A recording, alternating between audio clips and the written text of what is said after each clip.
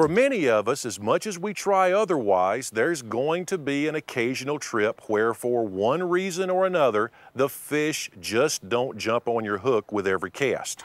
There are literally thousands of products on the market guaranteed to catch fish. Some do, and many of them just catch fishermen. Here, fish. Come here, fish. I need 20 bucks. I got a wooden pot.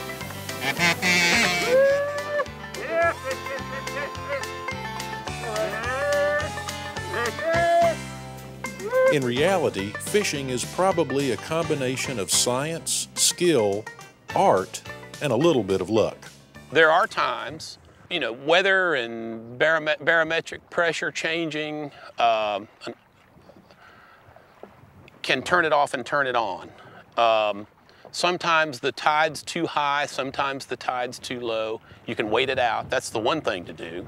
And you know, it's nothing worse than going out in the morning and you get out there and it's like this, and somewhere offshore, rather than blue sky, you got this black line moving towards you. You know you're not, it's not worth waiting out. Some days you really just have to call it quits and go home. But the trick is, don't exhaust your possibilities. You know, everybody's got a few of their favorite baits that they like. I mean, we all have certain things that we think produce more fish than others. I think people sometimes give up too early. I think they quit before it's time to quit.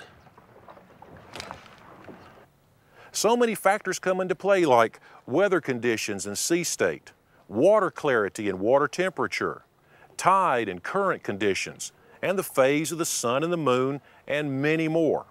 And if one or several of these factors are out of whack, then you can quickly find out why they call it fishing and not catching. But don't be too quick to put the cart ahead of the horse. Whether you're going to be fishing by yourself, with your family, or with a group of buddies, there are a few things to consider before you head out on the water. Now, this section deals with some of the things you ought to know and do prior to putting your boat in the water. Even if you don't own a boat and you're making the trip on a buddy's boat or you're chartering a boat, the information in this section will help you in planning your next fishing trip. Hi, I'm Captain Mac Farr. I've been fishing most all of my life and running charter operations for over 20 years. And I can tell you that one of the keys to any successful fishing trip is good preparation. In planning your trip, you can increase your chances for success if you'll just do a little homework ahead of time. First, do you know what species are typically in the area during that time of year